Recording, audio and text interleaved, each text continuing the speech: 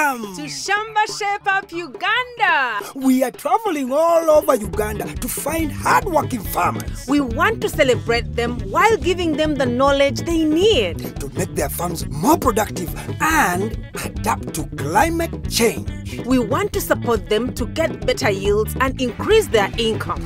We will see how farmers can benefit from our experts' advice and turn their farms around into a profitable business, while learning from each other in so many ways. Join us on these journeys and share in the farmers' experience on the Shamba Shape Up Uganda. Put it up.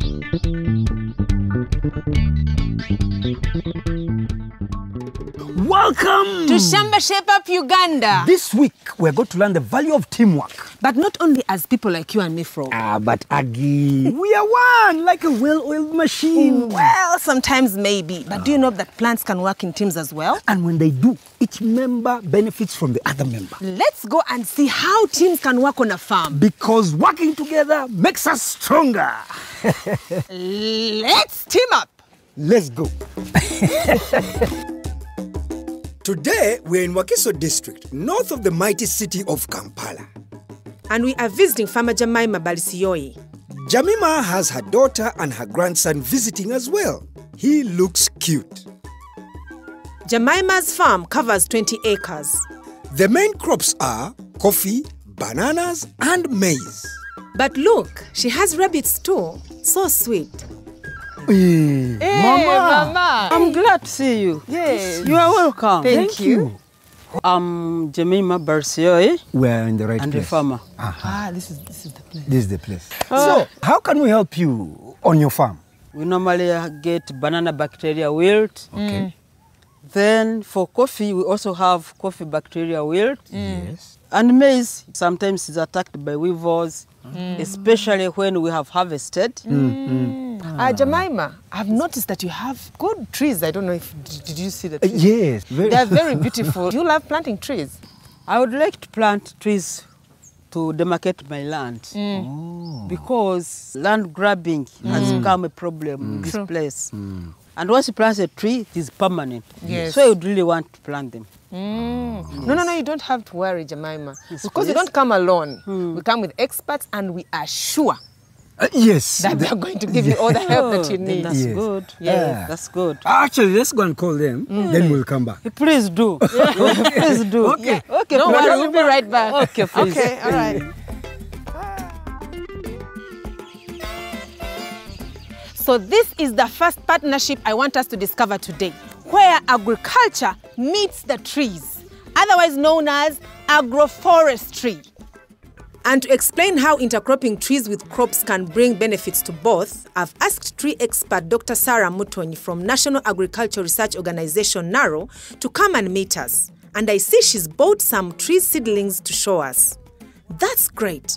Now I'm going to take her to meet Jemimah, who wants to plant mango trees to mark her farm boundary between her coffee plantation and the road. Is this a good idea? Or does Dr. Sarah have some other suggestions? Lady Jemimah, we are here. I'm happy to see you. Good to see you too. This is our expert, Sarah. What do you have to say about mangoes demarcating the land? Mangoes are good. They're good fruit trees. But for this purpose, I can observe coffee and then bananas. So that means if you plant mangoes in this land, they're going to present a lot of competition as a result of that wide crown, which presents wide shade to the coffee and the bananas. So that means the yield is going to be very low from this land. There are other tree species that can do very well in the coffee and the bananas. And Sarah, yes. I know you brought some samples with you. Yes. Should we go and just look at them right now? Yes. Okay, so mangoes are not ideal planted close to coffee. So let's see what alternatives Dr. Sarah can suggest. Okay, Sarah. Yes. I can see you brought some seedlings with you. Tell us exactly what are these and why are they so good and important on the farm? I will start with this one. Okay. This one is called exotic muvule, and it has many purposes on the farm. One, the way you see it becomes very big, so it can be used for timber. It can be used for firewood. It can be used for boundary demarcation. Okay. Now, this small one, this one is called Calyandra. So Calyandra has so many uses. It improves the soil fertility. You see these tiny leaves? Once they drop on the soil, they add nitrogen to the soil. The branches, they are used as firewood. It can be used as boundary and can be managed as a hedge. It is a shrub, not a tree. This Calyandra can be used to feed animals. It is mainly for goats and cows. Non-ruminants like pigs, those rabbits, it might be dangerous. Okay. Yeah. Okay. We go to the next tree. Let me go to this one. Okay. This tree is called Albizia zagia, but in Uganda it is called mugavu. Mugavu is good as a shade tree in coffee and bananas. Why? Its crown, it is not that heavy. It's not a thick crown, so it allows penetration of sun. These leaves, they drop and they can rot very fast. So they improve the soil fertility. The other use is that it can act as a windbreak if it is planted along the boundary. This same tree can provide firewood. It can also be used for timber. So it has so many uses, from soil improvement to timber, to shade, to firewood. Wow, wow. Doctor, thank you so much for that information. Very, very important. So Jemimah confirmed she wants to switch from mango to planting albizia on her boundary as it provides so many benefits to her coffee and bananas. So now, let's see how to do it. Good. Caris has already made a start clearing the land. So the first job is to mark the planting holes. We want each tree to be spaced 5 meters apart and in a straight line. Make sure none of the planting holes are close to any coffee or banana trees. Dig the holes 30 centimeters wide and 30 centimeters deep. Measure a stick to act as a guide. Once that's done, fill the hole back up using the first topsoil. The topsoil is better for the seedling. Next, unwrap the seedling and crush the soil around the roots lightly to free them up. Plant the seedling into the loose topsoil and cover. Add some mulch, but make sure it doesn't touch the stem of the plant so pests don't transfer to the seedling. Finally, make a cage around the seedling to help protect it and water.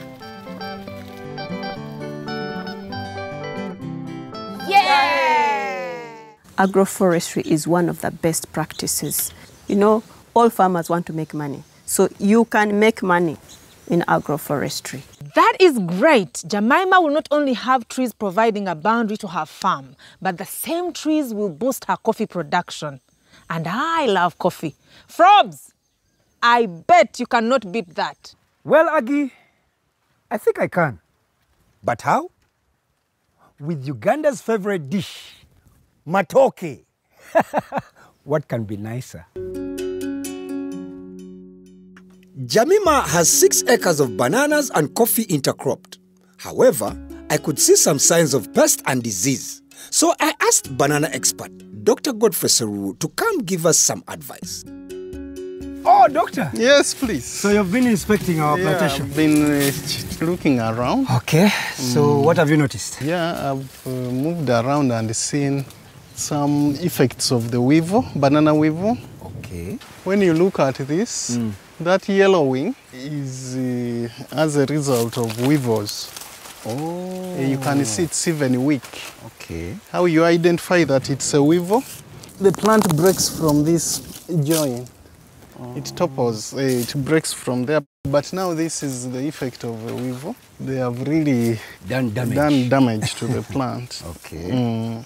But now, if you go into a plantation and you see black ants digging around the plant, the black ants are the friends to a farmer. They help her to know that there are weevils inside.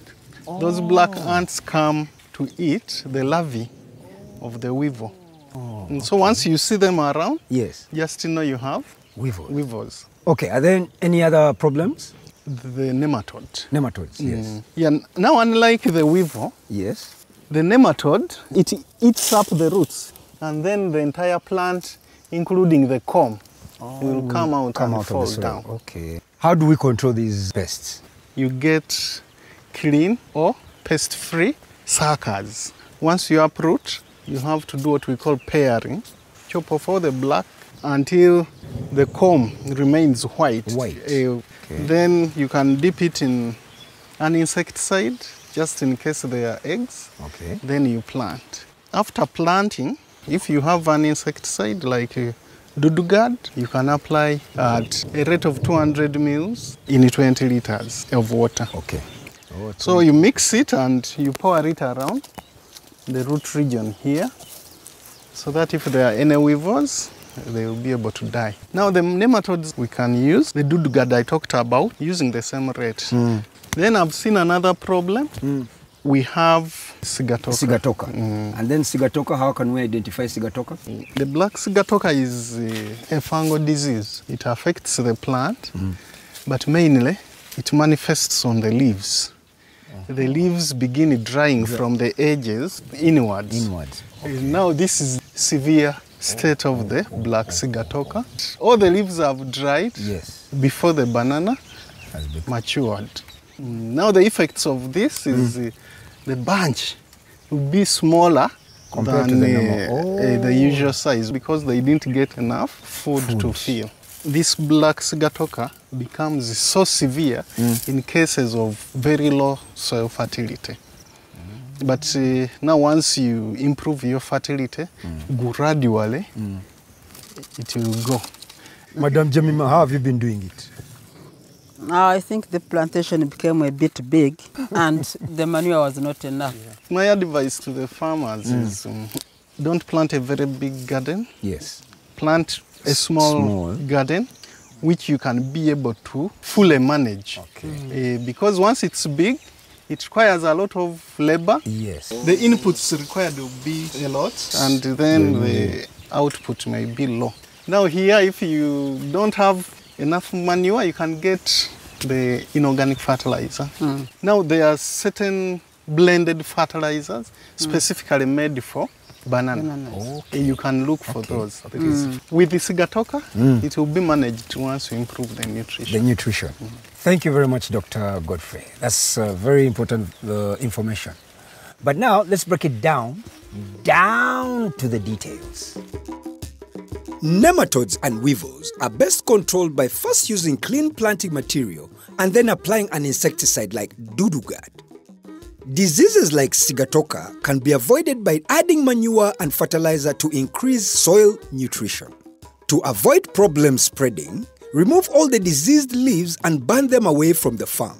Now, Jemimah has her own manure heap, so if she has a smaller area to look after, there will be enough healthy soil to feed all the bananas. Hey, Frob. Wait. What's up with the teamwork? Oh, Aggie. I've got my bananas to team up with the good soil and manure so that we can get a bumper harvest. Wow, that's so cool. Yeah. Team what? Teamwork! And there's still more to come after the break. We are going to find out how to combat coffee diseases and how to store maize without losses.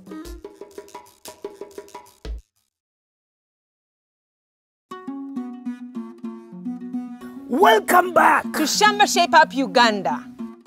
We're in Wakiso district and we're visiting Jemimah Balisiyoyi. Still to come. Getting rid of pests in the coffee plantation. And how to store maize. So let's not waste any time. See you later. That way? This way. Okay, that way. After water, coffee is the world's favorite drink. So farmers should get the best price, but only if they can get rid of pests and diseases. Let's find out how. Here to spill the beans is coffee expert Andrew Magombe. Andrew! Hello. Hi, Zia. Hello. Yes, please. Yeah, right. Are there any issues you have or challenges with your coffee? I normally see a branch beginning to dry up leaves like this one. And when I try to break like this, I normally see some black insects inside. Okay, first of all, this is a pest. The pest is the black coffee twig borer. You will see a small hole on the twig or on the branch. Then when you break, you will see the larvae or the eggs, and some adults are there in the tunnels. Okay. And obviously, it shows by the branches drying, these drying leaves. So there you have identified it. To control this, the first thing is that this black coffee twig borer is favored by conditions of too much shade, either within the plant itself or shade from the intercrops and the trees you have planted in the garden. And now in line with that, one, when you see the infected twigs, prune them and burn. You prune them with this machine, a secateur. Make sure you disinfect your tools. We use spirit or jig. You need to remove the suckers. These are growths that are extra, they're not required. They're called suckers. You have to remove them to allow light penetration. Then this pest is also harbored by some trees. For example, in your garden, I can see this one. This musambia, macamia. In English is macamia. The musizi and the avocado. These trees that harbor the pests, we remove them. We recommend that you plant shady trees that do not harbor the pest. One, omutuba or ficus. Then there's a albizia, coraria. That is omugavu. Yes. That one is very, very good. Then also, if you are intercropping your coffee with other crops, don't put too many intercrops. What is the space I'm supposed to have between banana and coffee? For every 4 plants of coffee, you need 1 banana. Robusta coffee is 10 feet by 10 feet. Yes. And banana is 20 feet by 20 feet. Mama Jemimah, do you have any other problems that you've noticed in your coffee? There are some cases which are there which I don't understand. I see a stem drying all of it. Come and show us, Mama. Okay, show us. You take us. We better have a look at it and we can... and cure it before. Okay, now let's see if we can find that tree. Ah, now, oh dear, this one doesn't look good. This one is coffee wilt disease. Coffee wilt. It's a fungal disease, it has no cure. Can easily destroy the whole of your garden. The whole tree, like you have seen, dries. Tip of the plant starts wilting or yellowing, and then the whole plant progressively dries, like you have seen now. But fortunately, it is manageable. When you see symptoms of coffee wilt, don't wait. Uproot the whole plant with the roots. Chop it, then burn. Ideally, you're supposed to burn from that hole where you have uprooted. Gather even these fallen leaves and branches. Burn. There you'll have eliminated the disease. Okay? Yes. Then it too, how is it spread? The biggest spread is by the farmer and the workers through the implements. Yes. When you cut this tree and you go to another tree, you are spreading. Whenever you are working in your coffee garden, ensure that you disinfect your tools before and after working on a coffee plant. Third, when you're gap filling or replanting, use resistant coffee Robusta varieties. We have KR1 up to 10. I've been in coffee for 20 years. Such information is very new to some of us. Our friends, the Shamba, should give us more of this information, advisory services. Okay. Once we are informed, yes, I think we can start doing it. Okay, better late than never. Thanks to Shamba Shepherd. Yes. The coffee technical man did his good part. He did great job. And I hope and I'm sure I'm going to practice the same to have a better yield and quality production. So you want to store your crops and sell when the market price is high, but you know poor storage will destroy your crops. Do you want to know how you can store without losses? Well, you're in luck. Because we've invited Dr. Godfrey Seru from National Agricultural Research Organization, NARO, to come back and tell us all about how best to store maize. And judging by the look of the maize store, I think Jemimah is going to find out a lot of new information. But let's start at the beginning. Dr. Godfrey, why is it a good idea for one to store maize? Sometimes when we have a bumper harvest, the prices go low, very low, up to 500 shillings. If you don't store and sell at that time, you are not going to make any profits. But once you store, most of the people have sold, then the prices begin going up. Then you sell at a high price and make some very good money. I see. So I advise even other people to store. They should. But if they are to store, then they should do it the right way. Are you trying to say something here, like this is not the right way or what? The method of storage is not very good. If you decide to leave it on the cobs, then it should have been put on a tarpaulin to avoid contamination. But now here on the bare ground, the chances of it getting contaminated are very, very high. This kind of storage exposes it to rodents. Then the way it was sorted at harvesting, it may end up contaminating our store. For example, you see we call this maize ear rot. They have two types. The red one is called the Fusarium moniliform. Then this one is the Stenocarpella. They are both ear rots, but caused by different pathogens. Now, this one, the effect came from the field. If you keep it in the store, it's where the aflatoxin comes in.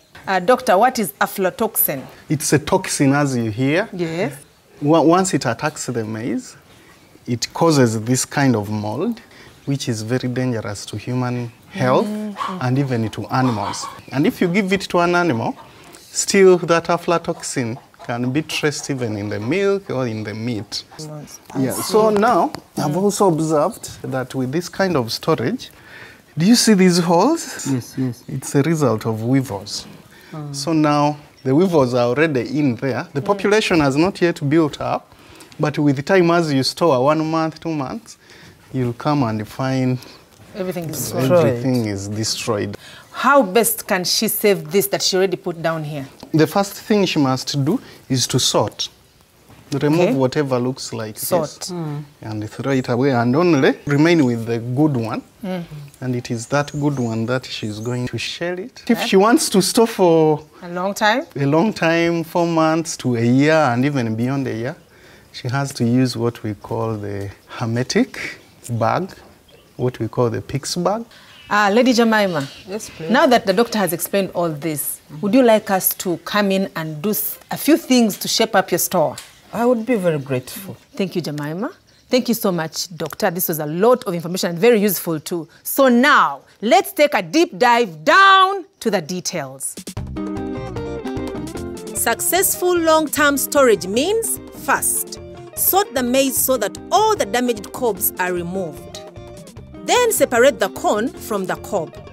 Threshing can damage the maize, so a better option is to use a hand sheller. This can be time-consuming but gives much better quality, and the grains are not damaged. Then dry the maize in the sun. Remember to use a tarpaulin to keep it clean. The maize has to have a moisture content of less than 14% before it can be stored. So, if you don't have a moisture meter, this simple test works well. Place the maize in a clean, dry jar and add salt. Shake well. Then check to see if any salt has stuck to the glass. If it has, the maize needs to dry for longer. Finally, store the maize in a hermetic bag, also called a PICS bag. This bag has 2 plastic airtight liners inside. Make sure they are undamaged. Fill the bag with the maize and tie the top very tight. The bag will be airtight, so any weevils still inside will die.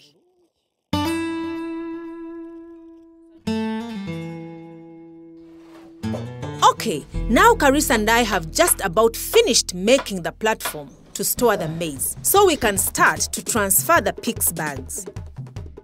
Good, and we are just about finished. Let's see what Jemimah thinks about our makeover. Come on in, Frob.